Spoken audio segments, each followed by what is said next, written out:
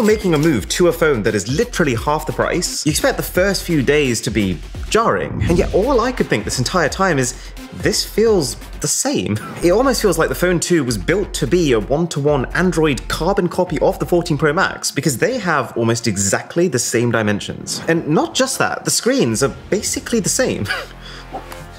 See if you can guess which one is the phone 2. It's hard, right? And it's not just the dimensions, even the screens are the same size, including the bezels. Nothing is one of the very few Android companies going to the extent of making sure that the borders all the way around the screen are completely even, which might seem like a small thing, but that symmetry matters to me. In the same way that whenever I clean a room, for example, I'm constantly aligning all the boxes and the papers and the junk just so it's uniform. This is my version of something being organized. And it's a really good screen too. I mean, the colors are basically one-to-one with the iPhone, which is to say, vivid, but not so much that it looks like a toy. It's a 120Hz display, which, just like the iPhone, can dial itself all the way down to 1 Hz to enable an always-on screen with minimal battery drain. And it's bright. Even in direct sunlight, one of the ways to usually discern cheaper phones is that the screen becomes quite washed out, but not here. The brightness is not quite at the iPhone's level, but very close. And if anything, the fact that the camera cutout is smaller makes this phone's screen actually feel more liberated. Now, the resolution of the iPhone screen is higher, as is the resolution of just about every top-end Android phone. But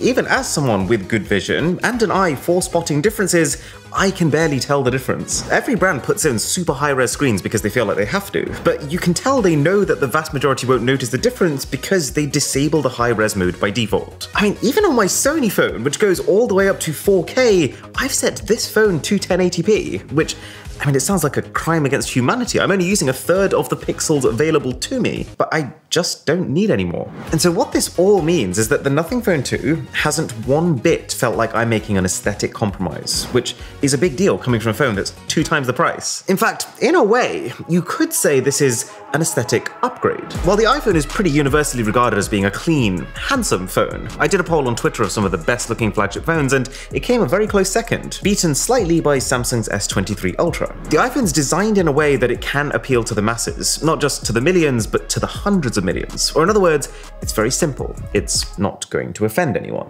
Whereas the one luxury of sitting in a niche like Nothing currently does is that you can go absolutely bonkers with the design. You want a transparent back? Sure. You want 785 individual LEDs split into 11 segments? Why not? Let's do that too. The phone's got so much personality that if you like it, which I do, then there's a very good chance you're gonna love it. And it feels great when you're holding it too. It's lighter than the iPhone, which does make it significantly less tiring to use. The glass on the back is very slightly curved on all sides, which makes my hands feel treated compared to what they're used to handling. And it's pretty great at resisting fingerprints. It's got matte rails, which don't show any prints even if you tried. And then the back is glossy, so it does pick up prints. But because there's so much going on behind the back glass, and because the company stuck with brighter colors than black this time, it's actually never felt to me like my phone is dirty or needs a wipe. If you care a lot about fingerprints, then the white one is probably better than the gray, but the gray is still pretty good. Okay, it's time to address the elephant in the room, or should I say the 785 LEDs in the room. Oh, that was bad. That's pretty bad. They make up what Nothing calls the glyph interface, which with their first phone 1, I labeled as a bit of a gimmick. I mean, you could do some cool things like check the battery percentage from the back, or set up a specific lighting pattern so you could know who's calling without turning your phone over. But it all just felt like stuff that's fun in theory, but impractical in reality. Like, who's really gonna sit there staring at the back of their phone trying to figure out what light pattern is shining? Like, is this my fiance? Or is this my mum? So, Nothing's improved them. For starters, there's more options. So with ringtones, for example, you've now got a pretty sizable library of pre-made ones, including some notable highlights like Woo Yeah. You've got Glyph Composer that lets you use the pre-built tools to make your own, or you can go completely custom. You can import whatever track you want, and the glyphs will sort of sync up to the rhythm of that track. Pretty cool, right? And a sub to the channel would be terrific. But seriously, if you can help us overtake Apple, it will be amazing, and we are less than 2 million away. You can now use the glyph as a timer, you can use it as an indicator of your current volume level, you can use it to show you when Google Assistant is listening to what you're saying. I really like how you can assign certain notifications priority. Like you can say, if I get an email, or you can actually go as far as to say that if I get a WhatsApp message from this specific contact, then only that will light up the glyph on the back, which is an indicator to me that I know I need to check my phone. And then probably the coolest glyph feature is an integration into third-party apps. So let's say I want to take an Uber to the town center. The back of the phone can tell you the time till pickup. It's at the stage now where I'm still not finding myself using the glyphs very often. A lot of these things, they are still easier and less faffy to do using the screen of your phone. And the only third-party app that works is Uber. But I see it. I see the vision, and I like the vision. Oh, I forgot to cancel the Uber. Hiya. Yeah? Yes. Taken, yeah? Yeah. So we're here now. So what I'm saying is that I see the vision, and I like the vision of a phone that when you're at dinner, you just keep on the table, face down, you be in the moment, but you still have that like mental ease that you know you're not missing out on anything. I think it's very easy to say to someone, well, just don't check your phone at dinner. But then for a lot of people in a lot of jobs, including me and mine, making sure that things happen on time with this video, for example, you just have to be reachable in case an unexpected issue crops up. And so the fact that this thing can genuinely allow me to be on my phone less, while avoiding that creeping feeling that something might have gone wrong, or I should probably just check, is a really positive thing. And while it does need wider app integration for me to genuinely say it will change the way I use my phone, I do have faith in the company's willingness to support it. I mean, a lot of the things that they've developed specifically for Phone 2 are already being brought to Phone 1. Sorry, do you mind if we turn around and go back? Yeah, I'll change it on the app. Thank you. And that brings me on to the software. So this thing is running Nothing OS 2, which is a skin based on Android 13. And in a lot of ways, this is how I would make the software if I was going to do it myself. It's clean, for starters. I mean, everything from the core system animations, the boot up screen, the wake from standby, the status bar pull down, the way it scrolls web pages, the way the home screen responds, to the fingerprint scanner, the way it looks, the way it reacts, and it's reliable too in my experience. Plus, this is a fast phone, and everything feels tuned towards speed, but in a way that's still graceful. If smartphones were chocolate bars, then using this doesn't feel like a Kit Kat or a Twix. This feels like a really indulgent, handmade chocolate fudge brownie. It's not flashy, it's not colorful, but it's rich. And speaking of the lack of color, this is a very atypical smartphone home screen, right? I don't think I really understood it when I first looked at it. All I could think was, why are you making it harder to see which icon is which? If you have a color screen, why not use the color? But the more that I've gotten used to it, the more I think I get it. So when you switch on your phone, you're already looking for a very specific app, your fingers know where that app is because they've got the muscle memory. So everything being black and white doesn't really interfere with that. It doesn't make anything that you need to do slower. It's only when you come out of the app that you turned your phone on for, and you're in that situation where you're deciding whether to return to your real life or jump into another different app, that's when everything being monochrome kicks in. It makes that option feel less appealing. They've actually just a couple of days ago dropped a new update which can auto-apply this monochrome theme over not just the apps that have had custom icons specifically made for them, but every app, which is exactly how it should be. It's very much singing the same tune as the glyph system. Be in the real world, be present, take back control over these apps, which I'm a big believer in. But there are some downsides. It's a little buggy, for example. There've been some very infrequent stutters when you perhaps do something the phone isn't expecting you to do.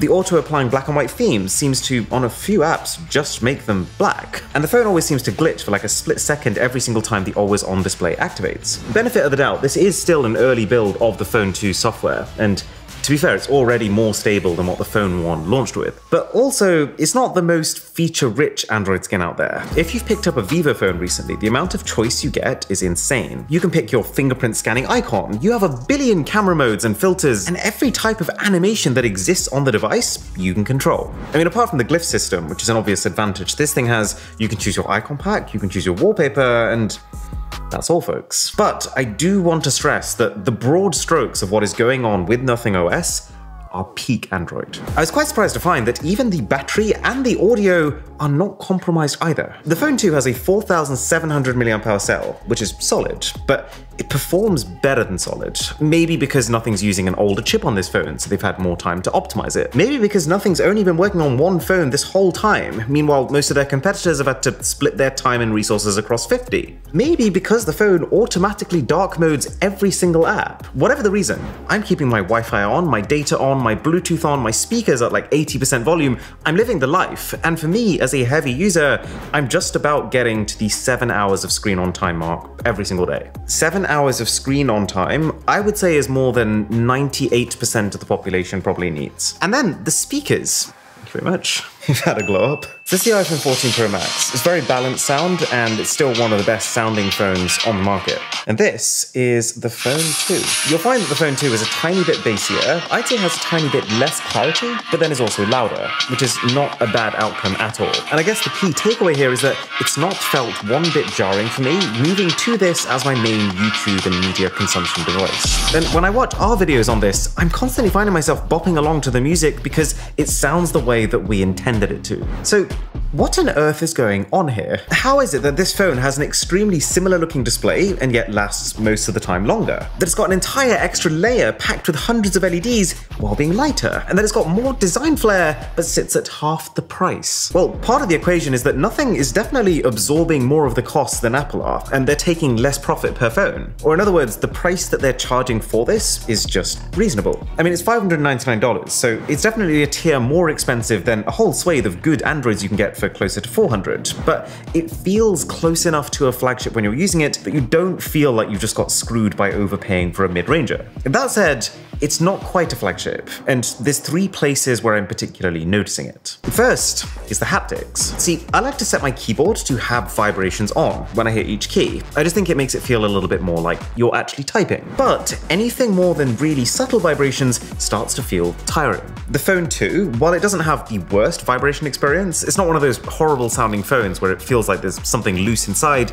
It's also not high-end enough to be able to set the vibration to as subtle of a setting as I would like it to be. Second is the cameras, and this is probably the most visually obvious way that the company has saved. I mean, you only need to look at the back of this phone to see how this phone's priorities are very different to, say, this phone's priorities. I mean, probably the fairest comparison would be this versus a Google Pixel 7. Both are $599, both have one main camera, one ultra-wide, and one front camera. I mean, the detail's on par, but the dynamic range not so much, especially in those really tricky scenarios where you've got a dark patch in the same frame as literally the sun. It struggles to keep up. You also notice that it doesn't have the investment in those really advanced features like Google does. Things like automatically unblurring faces and real tone, which is really good at making sure that people's skin tones look the way that they're meant to. So while it's not at all hard to get pretty shots out of this set of cameras, you will also likely find that your facial colors can vary between consecutive shots from the same scene. Yes, this is a real selection of photos.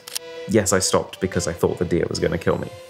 And likewise, even though neither phone has a zoom camera, Google's intelligence means that zooming in via digital zoom is still pretty crisp all the way to 5 or 6 times. Nothing not so much. The night mode is good though. I'm really liking how the phone is so aggressive with making sure that all the really bright spots are kept under control. And the video quality is not offensive. It's not going to look like there's a problem, but it also doesn't shine as bright as other phones. Oh yeah, and it gets worse if you go to the front camera. I mean, for starters, if I put myself up against a brightly lit backdrop like the sky over here, this phone has no idea what to do. It doesn't know how to expose that and my face correctly at the same time. Plus, the Phone 2's front camera is limited to 1080p video recording, which, you know, $600 phone, 2023, is not the best. It means that even when everything is going in this phone's favor, it's still kind of the ceiling is capped. And then the third key compromise with the Phone 2 is the chip. So this is running the Snapdragon 8 Plus Gen 1, which is basically the best of the best